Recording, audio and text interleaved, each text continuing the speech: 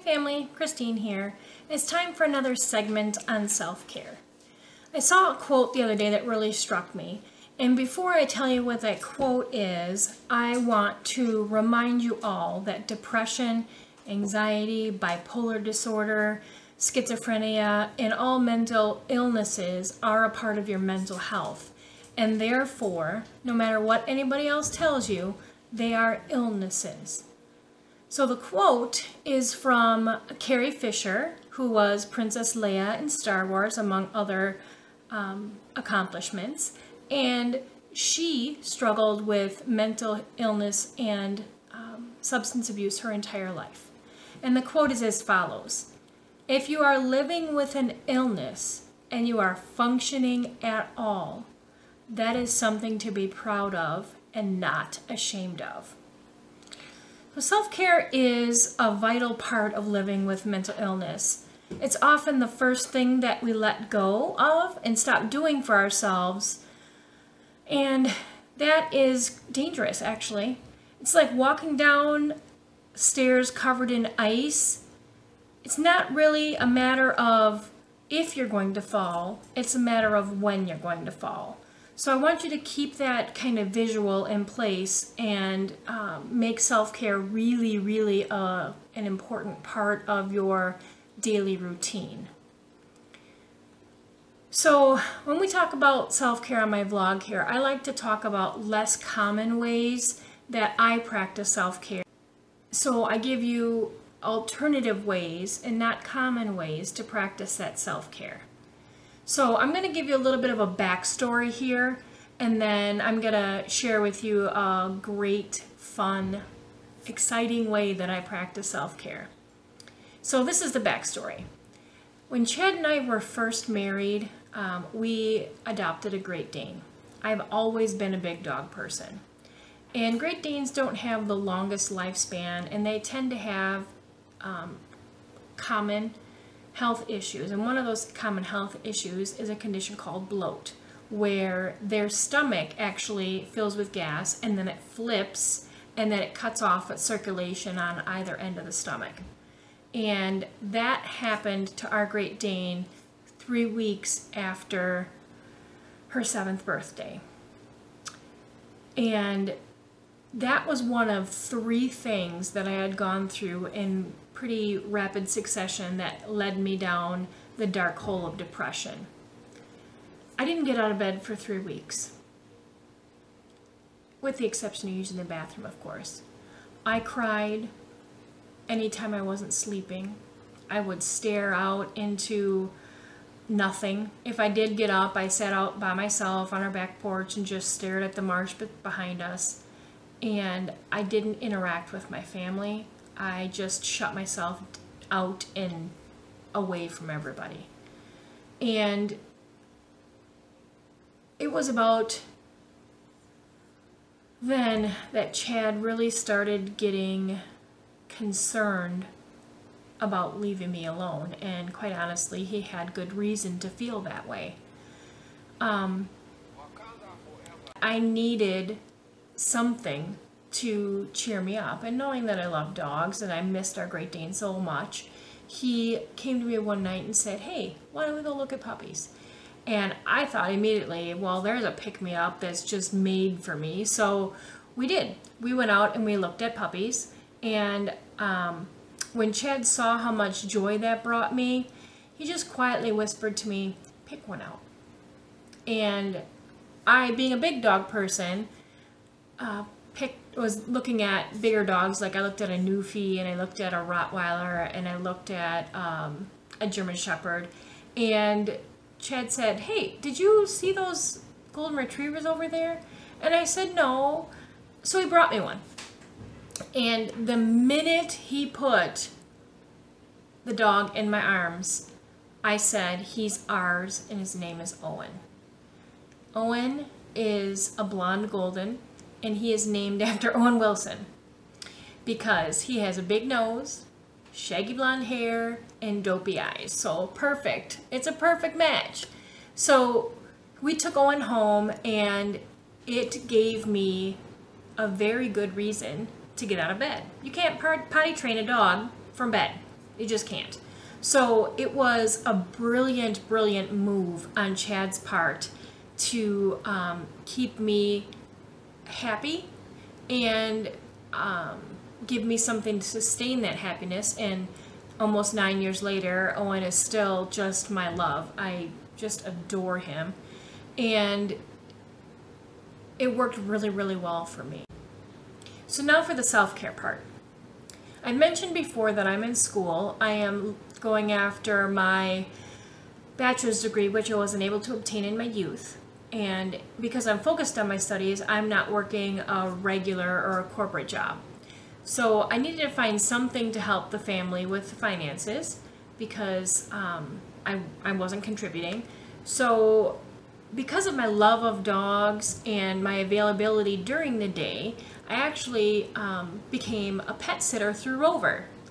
And I absolutely love it. I can tell you it's a job that's made just for me. It's a dream come true. What I'm going to do for you here is share with you some of the dogs that I have the pleasure of calling my regulars. And you will see a few different things that those dogs do for me. And I hope you really, really enjoy these puppy pictures as much as I do. So I'm going to introduce you here to some of the dogs that I care for.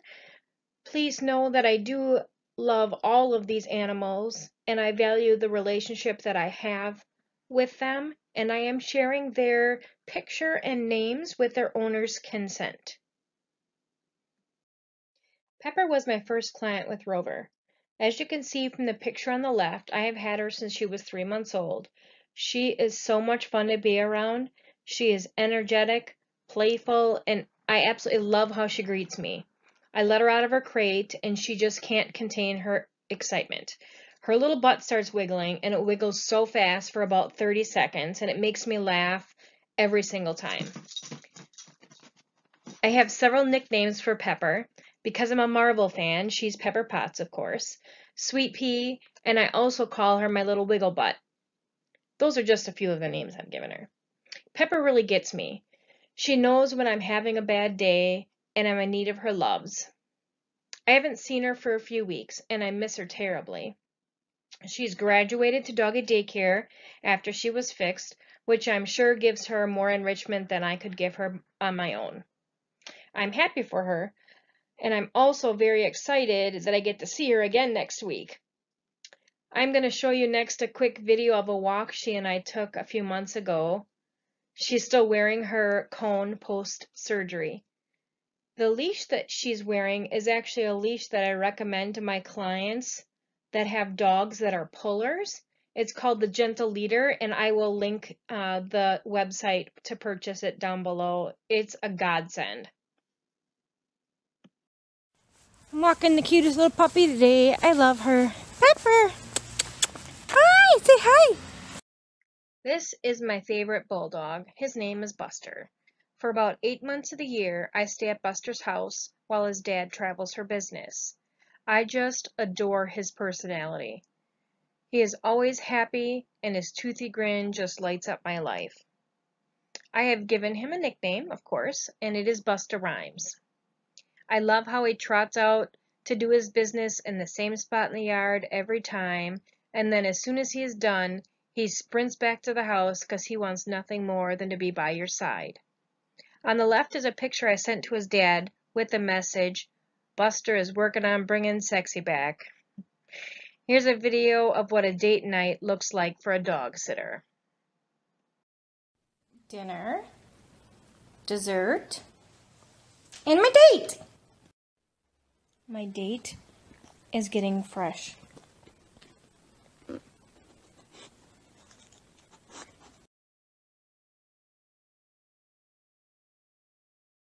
Finn and Stella are my beagle friends.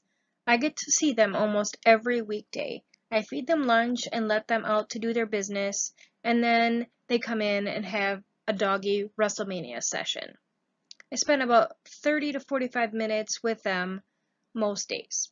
These two love to be outside, so that they can do the most beagly thing ever, and that is smell everything. I sent the video on the right to their mom with the caption, "Every day I leave here, I know I am safe because my car is inspected by my beagle friends." My nicknames for these two are Stellarella and Seamus Finnegan. Their mom and I are both big Harry Potter fans. Bella here is an American Eskimo and Mini Aussie mix. I've only watched her a handful of times, but she is the sweetest dog. She's a bit skittish, but it's absolutely magical to see the moment she recognizes my scent. Her personality goes from timid to jovial in the blink of an eye. She is such a beautiful dog, and I absolutely love how she's looking at me in the picture on the right. Cash is a poodle mix who was jet black as a puppy, so he was named after the man in black, Johnny Cash. It's hard to make out for this picture, but the bandana around his neck has little guitars on it, and it's adorable. Cash was my first verbal referral that I had from a Rover client. This little snugglebug is just the cutest dog. That little face gets me every time. And my husband is completely head over heels for him because he grew up with a poodle mix. Cash could be the poster pup for lap dogs. Watching him play is so much fun. He has these little Cash-sized sports-themed tennis balls. I think he's got a soccer ball, a basketball, a volleyball, and a tennis ball. And the way that he pounces on them just keeps me in stitches.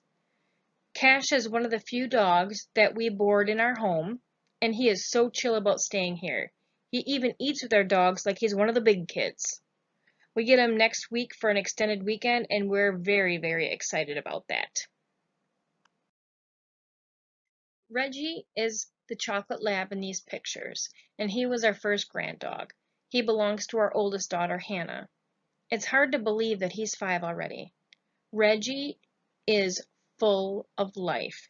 He loves being outside and will run after a ball for as long as someone is willing to throw it. Reg is the best cuddling dog that ever was.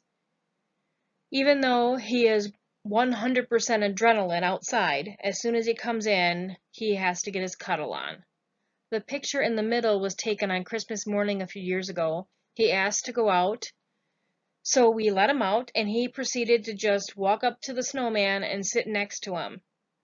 The kids had built it the previous day when he was here, and I think he just wanted to chill with his new friend Frosty. We sat there for several minutes just laughing at him and taking pictures. It's actually one of my favorite memories of Reggie. I also want to give a little love out to the newest member of our family. This is Tommy, and he's Reggie's little brother. He joined the family a few months ago, and we've only watched him once, and I didn't get many pictures because he's still working hard on learning his manners, but he is an absolute sweetheart. Something funny about Tommy is that he's very floppy.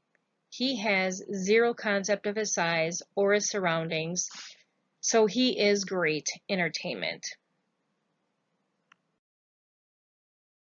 People who know me well have just accepted the fact that I am easily distracted by dogs. It is as true as saying the sky is blue. Side note, if anyone finds this shirt, it is a need in my life. Here are a few encounters that I was able to capture on camera.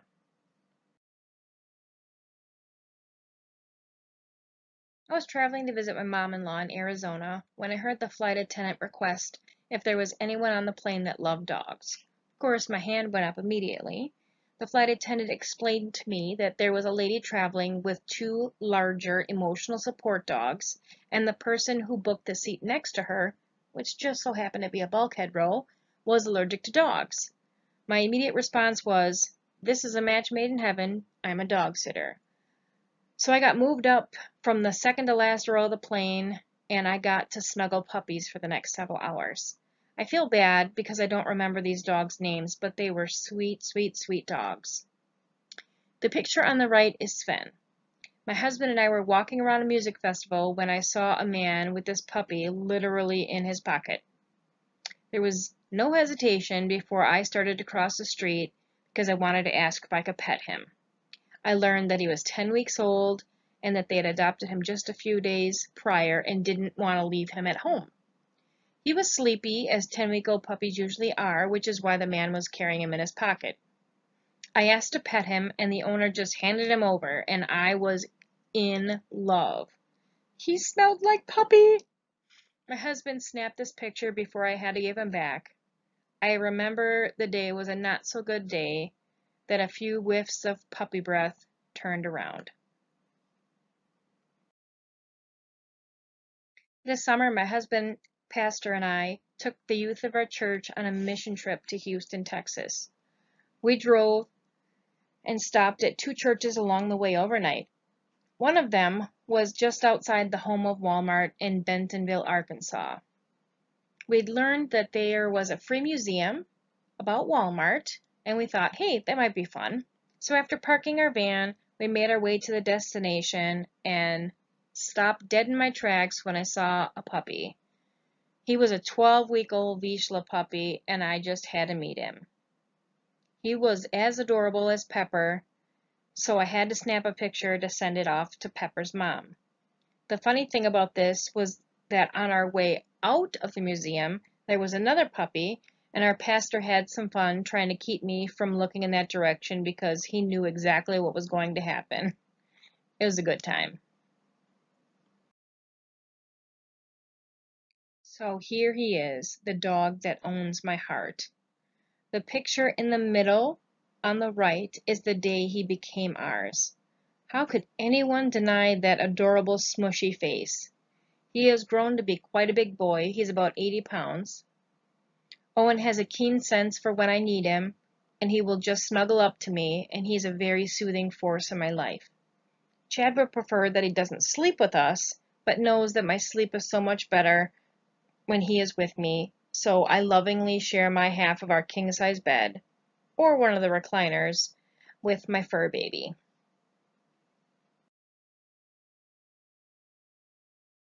Nessie is our border collie. I tried to find pictures that captured her brand of quirkiness because it is one of her most lovable traits. She is a goofball. In 2 of these pictures, she is in wait mode. That is how we get her to slow down when we are outside playing ball. She will run until she can no longer walk. And we need to be careful to watch for her subtle signs when she's getting tired. If we don't notice them, she heads for the pond behind our house to cool off, and then she needs a bath, which she doesn't like at all. So in conclusion, you need to find something that gives you joy that you can do to practice self-love and self-care. Something that just makes your heart sing. For me, that's dogs. And I get to play with other people's puppies and get paid for it. It's just perfect. But I want you to think back, think hard about what really, really makes you happy, and make sure you do more of that. And if you're able, do it every single day, because you matter, and your happiness matters, and you need to take care of yourself, whether that's physically or a regimen of your mental health. Thanks much. I look forward to talking to you again soon.